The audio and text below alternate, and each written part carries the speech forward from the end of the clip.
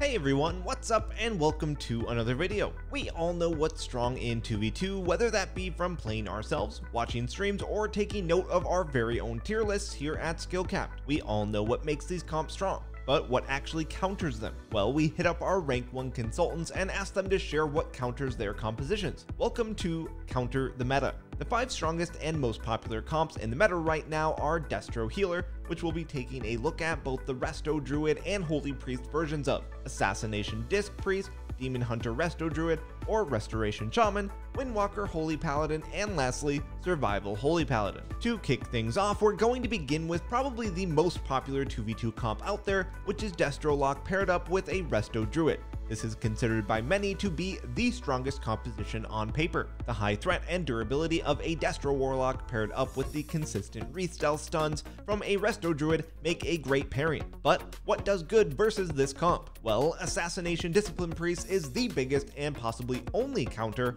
to this comp. To combat a Destro Warlock, you need one thing: lockdown. Rogues bring the most lockdown in the entire game.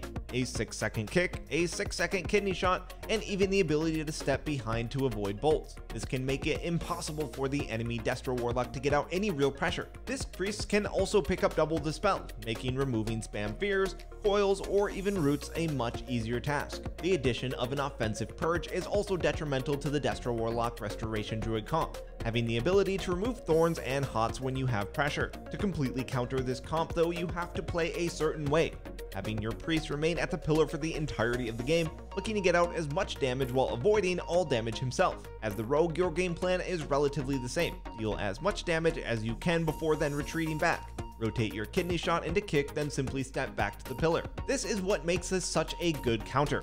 The rogue can lock the Destro down for 12 seconds and then just run back to the pillar. If the enemy ever decides to push into you, you can just hit them and line of sight while doing so, as the longer this game goes, the easier it becomes to win. So this is why it is the best option. But what about the Holy Priest version? Well, this comp has different strengths. It does insanely well into melee teams due to the power of Greater Heal. You can't stop Chaos Bolt and also then stop Greater Heal, so it makes scoring kills almost impossible unless you want to train the Holy Priest and to get hit in the face by a 400k Chaos Bolt. The power of Greater Heal also stops this comp ever really being dampened, so what counters it? Well, Holy Priest's major weakness is actually against casters, especially those bringing CC, interrupting Greater Heal with multiple CCs from range, and then following it up with a counterspell or spell lock makes them a lot easier to deal with than if you're a melee. With this in mind, the biggest counter to Destro Warlock Holy Priest is actually, funnily enough, Destro Warlock Resto Druid. Yeah, it's almost as if the only way to beat a Destro Warlock is with a Destro Warlock. All jokes aside, let's take a look at why. Generally, how this matchup will pan out is that both Destro Warlocks end up playing around the same pillar. This way, the Resto Druid team can avoid all smites, so preventing the lower cooldown stuns coming from the Holy Priest. But with no way to easily stop the Resto Druid getting re-stealths, they can still consistently look for stuns to secure bolts or stop Greater Heals. Since such an insane amount of Holy Priest healing comes from Greater Heal, if you're not casting Greater Heal, then you have next to no healing going out. This makes recovering from dangerous situations almost impossible, whereas Druids have their hots, swift men, and just a ton of ways to recover. All that needs to happen in this matchup is that you get some pressure, CC the Holy Priest a few times on Greater Heal with stuns, fears, coil, or even spell lock, and the game is just over. There is honestly just no aspects that the Holy Destro wins out on in this matchup. They lose on damage, they lose on healing, they lose on CC, and because of this, it makes Destro Warlock Resto Druid the biggest counter to its Holy Priest counterpart. The next composition on our tier list is the ever popular Assassination Discipline Priest, a staple of the 2v2 for as long as I can remember. This comp brings great lockdown, high consistent damage, great setup damage, and is one of the most versatile comps out there. Generally, it can do well against almost every comp on the ladder, but it still has its biggest counter, which is actually Survival Hunters. Although almost every Survival Hunter healer comp is a counter, the hardest to face is when paired up with a Holy Paladin. Survival as a spec itself is just insanely good against Rogue. Assassination relies a lot on bleeds to do damage. Survival can remove these with one ability in Mending Bandage, while also having Tracker's Net to reduce all the Rogue's damage entirely. Survival can also easily kite and deal damage to the Rogue from range. Survival also offers very high mixed damage, so either just cloak or evasion is often not enough to survive. They can also counter vanish with flare. It's almost as if Survival Hunter's kit was built to counter rogues. Assassination is one of the few melees with very limited sustainability, relying on long cooldowns to survive, while Survival has some of the highest consistent damage in the game, paired up with some of the best CC, so the constant stun traps onto your healer will eventually whittle you down. This will also cause your priest to be behind for the majority of the game, so unable to offer anything offensively, which is one of the key aspects of this comp. And all of that is without even covering what Holy Paladin brings. Add the ability to bop off blind or vendetta coupled with the two combined freedoms to kite and the added instant stuns to secure freezing traps makes Survival Hunter Holy Paladin the ultimate counter to Assassination Discipline Priest. Next up, Demon Hunters are a staple of 2v2, and we all hate facing them, either paired up with Resto Druid or Resto Shaman. The ability to mana burn with some of the highest consistent damage makes them a nightmare for almost any healer to deal with. So how do we counter Demon Hunters? Demon Hunter Resto Druid's biggest counter is Survival Hunter Restoration Druid. While other Survival Hunter healer comps can do well, the hardest matchup for a Demon Hunter is the Restoration Druid version. What makes this such a counter then? Well, Survival Hunters are one of the most proficient specs at killing Resto Druids. They're able to keep up very high consistent damage, pressure on a druid even from range, negating a druid's ability to kite. As they also do a lot of magic damage, it makes bear form almost useless. So you can't utilize bear form, can't kite, it's only a matter of time until a Survival Hunter kills a druid. Survival is also one of the best classes at countering melee classes, and Demon Hunters fall victim to this more than most classes.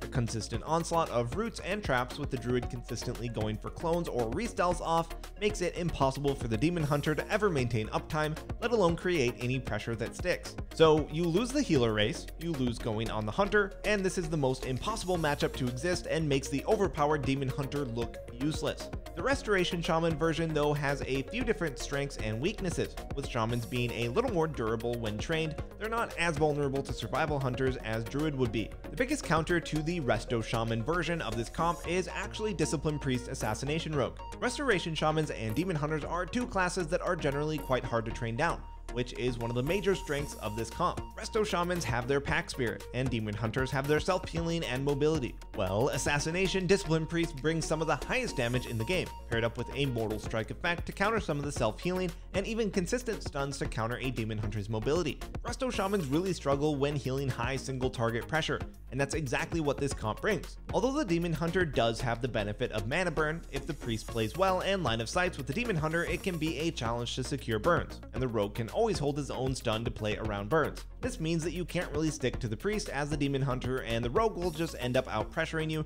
resulting in one of the hardest matchups for DH Resto Shaman. Alright, our next premier 2v2 composition is going to be Windwalker Holy Paladin. This is one of the highest pressure comps in the game. The high damage of a Windwalker and Holy Paladin combined with their abundance of strong defensive cooldowns makes this powerhouse a force to be reckoned with. Doing extremely well into Disc Priests especially, Windwalker Holy Paladin meets a brick wall when facing their hardest counter, which is Holy Priest Destro Warlock, while doing generally well into Destro Warlocks thanks to Tiger Eye Brew negating a lot of the added armor a Warlock obtains. Holy Priest just doesn't care. As long as they can cast, they will keep the Warlock alive. Holy Paladin Windwalker lacks one key aspect, and that's crowd control and lockdown. And with the only real way to counter Holy Destro being crowd control and interrupts, it makes it almost impossible to disrupt the Priest enough to secure a kill, or even interrupt enough bolts to stay out and get pressure. This just results in you having pretty much no win condition. The Priest can just sit there, spam smites, and reset his stun to interrupt Fists of Fury, while the Warlock after your short kicks down can just freely cast. Not to mention just how strong Holy Ward is in this matchup, with no way to easily remove it other than wasting one of your long cooldown CC spells like Paralyze, Hammer of Justice, or even Leg Sweep due to its 30-second cooldown and 30-second uptime. If you even attempt to go on the Priest, he can easily survive, rotating his Holy Ward and Greater Fade to counter all of your pressure.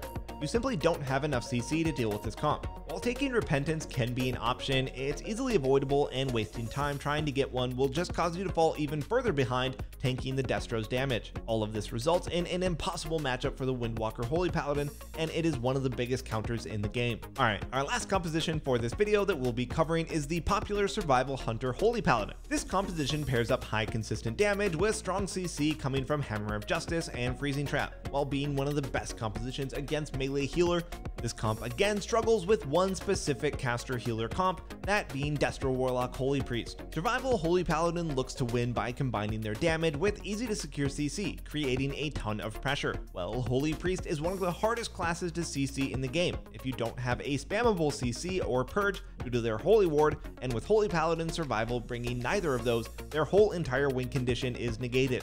Without their CC, you're unable to go toe-to-toe with a Destro Warlock, nor are you able to create enough with just damage to outpressure a Holy Priest's healing.